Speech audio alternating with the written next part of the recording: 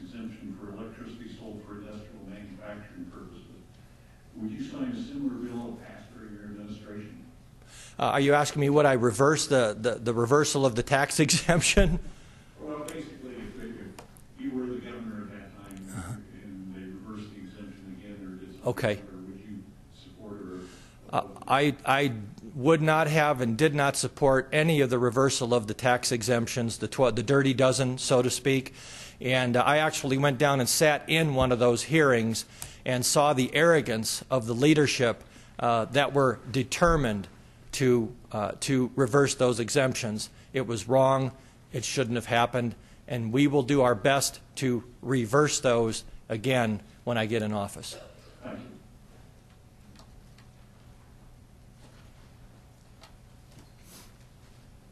Thanks again for coming, Mr. Maes. I'm Tom Compton from Applied Electric in the Durango area. You mentioned downsizing government as one of your points. What's your position on what's your position on Amendment 6061, Proposition 101? Okay. I'm a tax hawk, and in spirit, I would like to see all of them be successful. But the reality is, we would be crippled if all three passed at the same time. So I oppose the majority of the three. What I do support is the reversal of the property tax mill levy freeze, which was a portion of, I think, 61.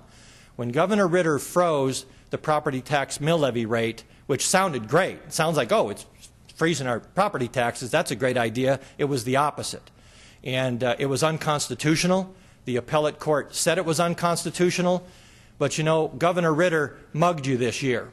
He mugged you in the alley next to the state capitol. And on one end of the alley were 2 liberal Supreme Court justices, and on the other end of the alley were 2 more. And they said, go ahead and do it, Governor. We're watching your back. And the property tax mill levy freeze was wrong, and it needs to be undone as well.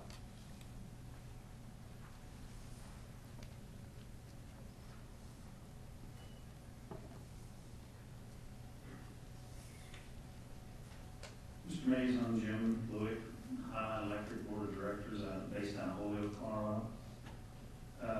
Question for you today is, Colorado currently has a renewable portfolio standard for investor-owned utilities at 30%, and for non-investor-owned utilities at 10%.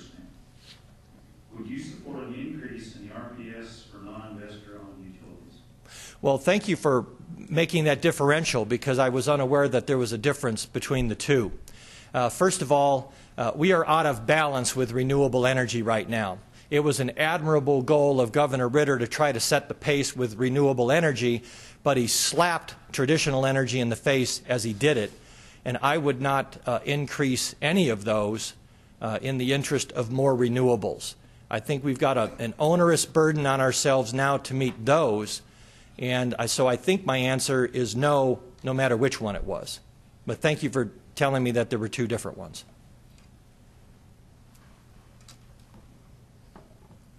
Morning, Mr. Maes. I'm Paul Erickson from Sangre Crystal Electric in Buena Vista. Hi, Paul. Hi. When are you guys going to start calling it Buena Vista? I guess I'm the only one who does that. I don't know. We're here to ask the question. Oh, okay. I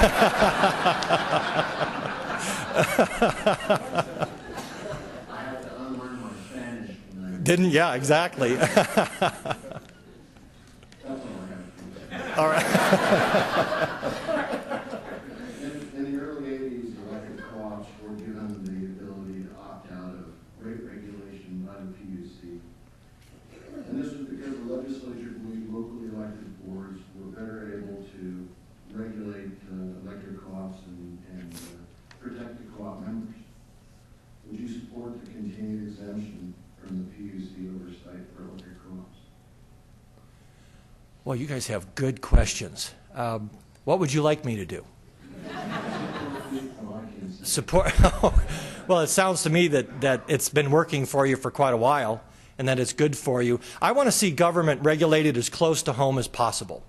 So the farther we can push government down to local, regional, and county levels, or utility districts and water districts, the better off it is to me. So I think my answer to that would be yes. Anyone else? If not, I've got a question, Mr. mentioned Okay. that you want to downsize state government. Can you help us Right. out here? Tell us specifically how you would intend to downsize state government if you were elected. I think my time's up, isn't it?